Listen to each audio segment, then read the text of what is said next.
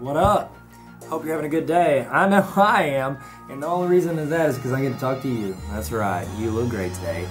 That's enough of an intro, let's get started. Okay, so today I want to show you how to search within a YouTube channel. This comes in super handy when you're on a channel that maybe has like a ton of like English or math or science or a lot of videos related to something that you know they probably have help for, like essentially Khan Academy. They got a ton of math videos on there, but maybe they don't have everything organized, or you want to search through like, you know, hundreds of playlists, so you can just search within that channel.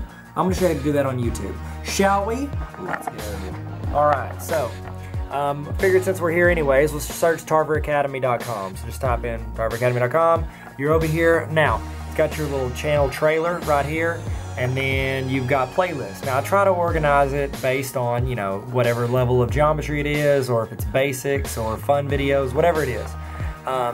However, you can actually search specifically. So you can go here at the top part, videos, playlists, channels, discussion about, and search. Now there's not a box for it, but if you click on it, it pops up there. So a lot of people don't see it there, so they don't know that they can search. So once you click on it, you just go in there and you can type it in. Let's say I want to look for something with Pythagorean theorem. I go Pythagorean. So I know I have some, oh goodness gracious, where's my M?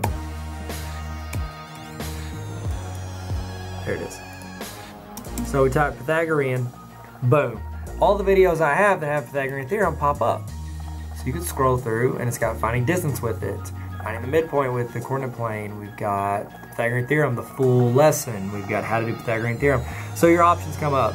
So you can look in there and search for different things within a channel, and it stays in that channel. Because the problem is people sometimes find videos they like, in relation to like whoever's teaching it, but then they can't see, you know, the one for exactly what applies to what they're looking for. And so this way you stay within that channel, find what you want, ace everything.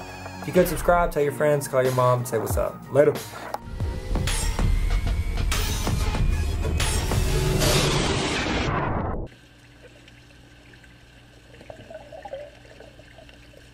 Hello.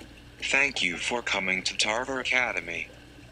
Please subscribe, maybe